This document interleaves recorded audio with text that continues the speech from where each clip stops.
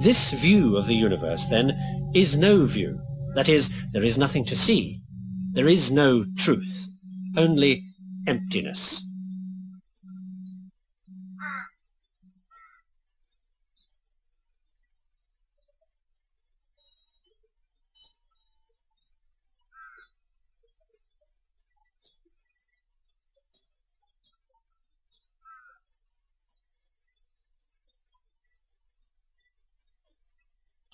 I'm not saying that we should all give up the life support science and technology that our rationalist way of doing things has given us and come here to the foot of Everest, reject the world, and meditate.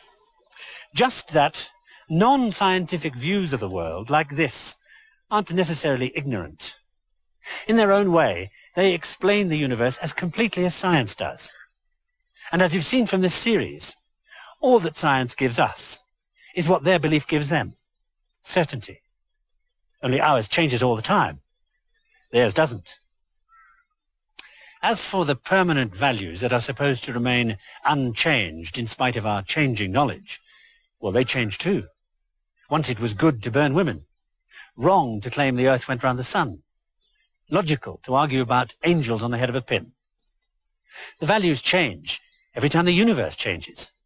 And that's every time we redefine a big enough bit of it, which we do all the time through the process of discovery that isn't discovery, just the invention of another version of how things are.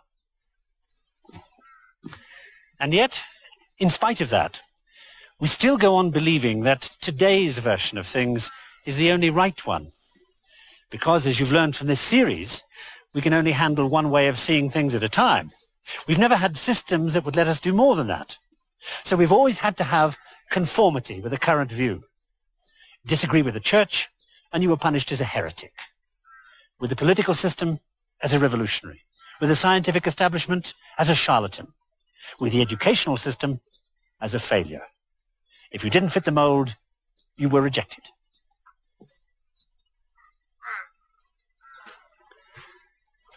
But, ironically, the latest product of that way of doing things is a new instrument, a new system that, while it could make conformity more rigid, more totalitarian than ever before in history,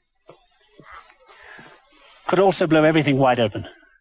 Because with it, we could operate on the basis that values and standards and ethics and facts and truth all depend on what your view of the world is, and that there may be as many views of that as there are people. And with this capable of keeping a tally on those millions of opinions voiced electronically, we might be able to lift the limitations of conforming to any centralized representational form of government, originally invented because there was no way for everybody's voice to be heard. You might be able to give everybody unhindered, untested access to knowledge, because a computer would do the day-to-day work for which we once qualified the select few, in an educational system originally designed for a world where only the few could be taught. You might end the regimentation of people living and working in vast, unmanageable cities, uniting them instead in an electronic community, where the Himalayas and Manhattan were only a split second apart. You might, with that and much more, break the mold that has held us back since the beginning, in a future world that we would describe as balanced anarchy, and they will describe as an open society, tolerant of every view, aware that there is no single privileged way of doing things. Above all, able to do away with the greatest tragedy of our era, the centuries-old waste of human talent that we couldn't or wouldn't use. Utopia? Why?